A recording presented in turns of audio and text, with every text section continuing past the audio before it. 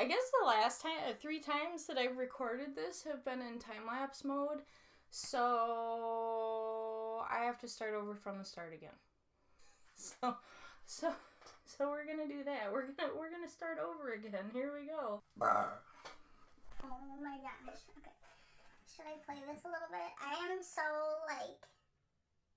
so frustrated that my camera did that to me. I'm so frustrated that my phone actually did that to me. You don't even know.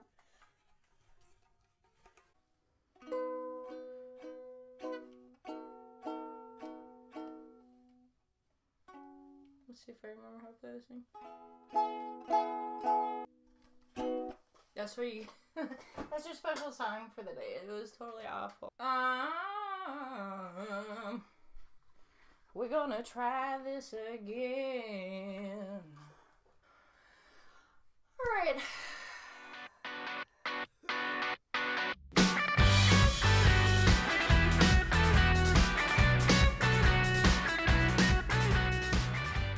Hey guys, it's Manda, the CMA, of course. If you have seen my channel before, welcome back. If you have not seen my channel before, I talk about anything and everything medical assisting and beyond. Today we're just going to talk about a medical assistant and how they became a medical assistant.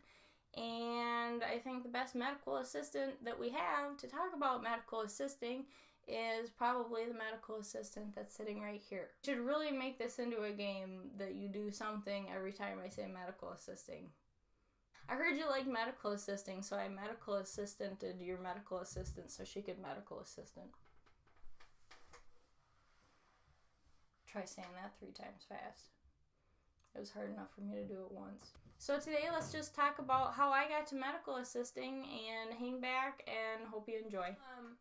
Starting from the beginning, I've always loved the medical field. When I was in high school, you know, they never really teach you what fields you have the options of going into other than here's English, here's biology, here's chemistry, they don't really give you the options. So for me, I was very, very interested in biology. You know, when you're in school and you don't really know what options you have, you don't really always pick the best choice first off of what you want to go for, which is why most people that go to college, they change their major 2 to 3 times during the time that they're in college. So I'm one of those people that changed it 2 to 3 times. The first time that I wanted to go to school, I wanted to go to auto mechanic school. I liked learning how things worked. I liked fixing things. I liked diagnosing things. I liked being able to do that.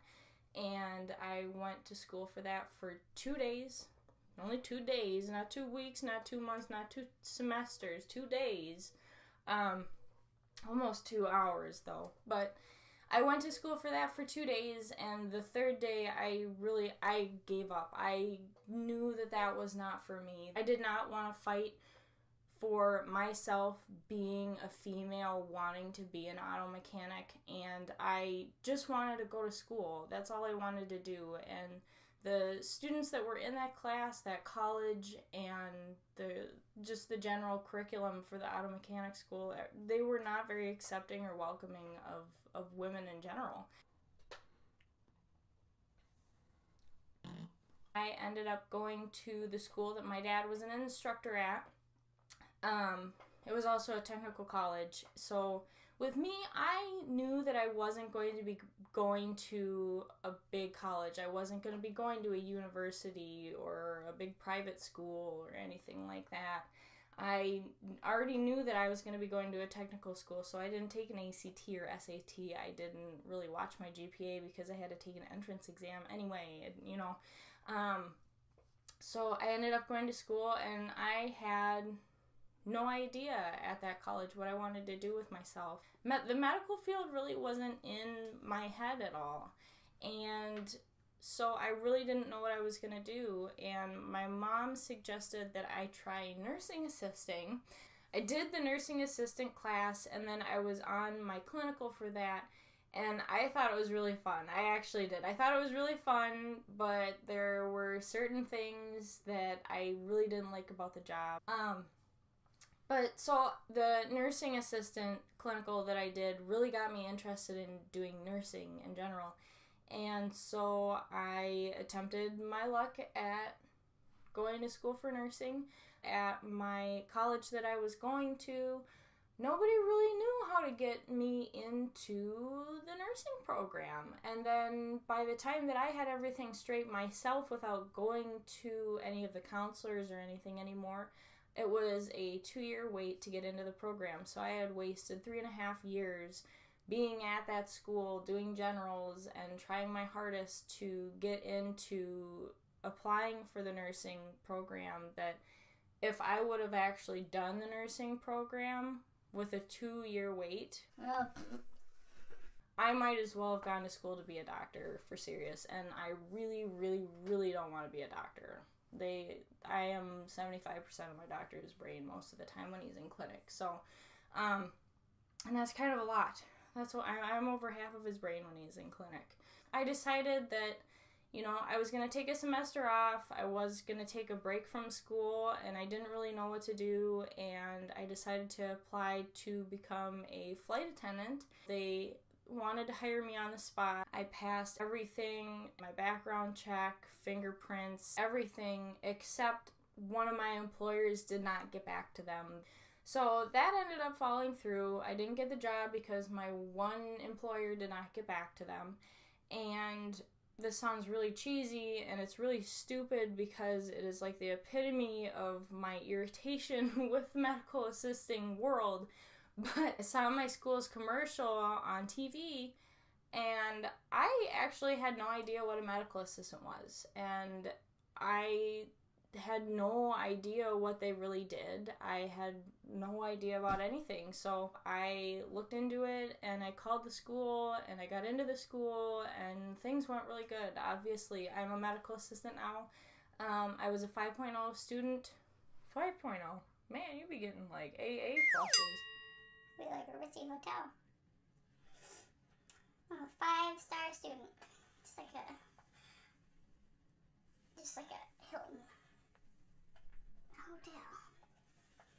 I was a 4.0 student, and I did have perfect attendance as well. I was just so excited and proud of myself for being able to do that, because I had never been that way before in my life. I had never cared about my grades. I had never, I wouldn't say I never cared about showing up for things, but I never really wanted to do a lot of things, going to school and having to show up for things instead of going to school and wanting to show up for school. Those are two different things. And so I was on the dean's list. I had perfect attendance. I rocked it out. I really did. So I knew when I was in school that I wanted to do OBGYN. And when I was on my externship, I was lucky enough to be able to work with the breast cancer physicians at an oncology clinic and gynecological oncology as well. And when I got my first job, I really liked being in the OBGYN field. I just did not like the place that I worked. I probably knew within the first 5 days that was not the place for me, but with any job, this is just the dumbest thing. With any job, you know that you can't go anywhere that you want to be unless you have like 2 to 5 years of experience doing it already, which doesn't make any sense. So with me, I took the job so that I could get my experience in. If I liked the job, that would have been great, but it wasn't what I wanted to do, and it wasn't how I wanted to approach medical assisting. So that brought me to the job that I have right now, and I've been there for 3 years. I work with one physician, and I am still in OBGYN. I do a lot of different things. I feel like I have a lot of responsibilities, and they're appropriate responsibilities for my job. So I'm taking phone calls from patients, I'm getting questions from patients, I'm rooming patients, I'm giving injections, I'm doing lab, I'm refilling prescriptions, I'm being 75% of my physician's brain when he's in the clinic, because I even talked about it with him. He's like, yes, you are kind of 75% of my brain. You do everything first, and then I'm the one that goes in there and follows up and finishes everything, and I close everything up after you've already done everything. And there's a lot of stuff that happens behind the scenes that physicians don't know happen. My physician actually has a specialty in endometriosis. If you don't know what endometriosis is, do not Google it. You know better than that if you are one of my followers. Do not Google endometriosis.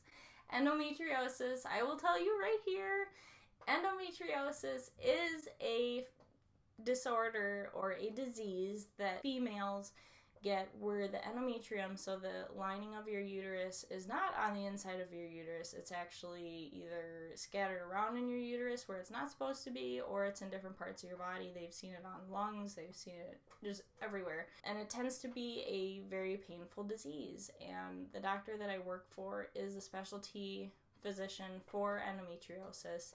And I can't even tell you how much I've learned from him over the past 2 years. I've worked there for 3, but I've worked with him for 2, and it's been amazing. I really do enjoy working with him. Being in the field is really when the learning begins and the grading ends, and I think that that's the most important part.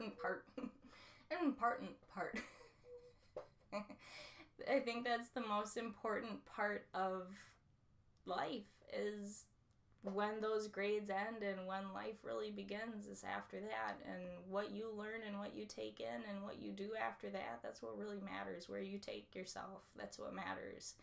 And he's really allowed me to do that with my medical assisting, and I'm very happy about where I am. That's one of the reasons why I made my YouTube channel, is because I'm so happy when I'm at work that when I come home, I don't want to stop working.